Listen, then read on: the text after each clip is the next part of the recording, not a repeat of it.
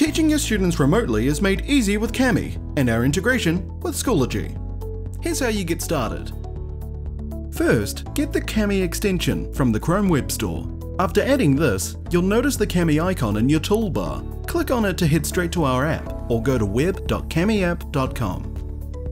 When signing in, make sure to use your school Google account. Ready to create an assignment? Head over to Schoology and go to your desired course. From here, click Add Materials, then go ahead and add an assignment. Fill out the required fields as you normally would. Click the Kami button to create a Kami assignment. And attach a file from your Google Drive. When you're all done, just click Create. Now your students can open the assignment through Schoology and complete their work in Kami.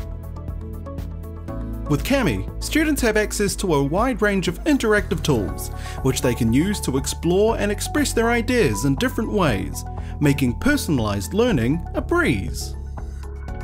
And to submit their work, all they have to do is click the Turn In button. Doing this will take them back to Schoology to complete their submission. Ready to grade your students' work? Just open the assignment in Schoology and select the submitted work you wish to grade.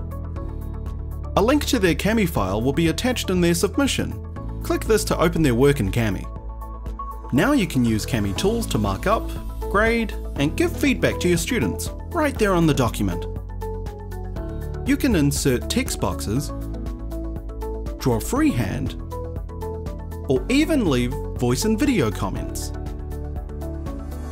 When you're all done, go back to the Schoology grading window.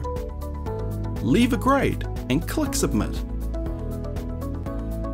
Go to our website for more tips and tricks on remote learning with Kami.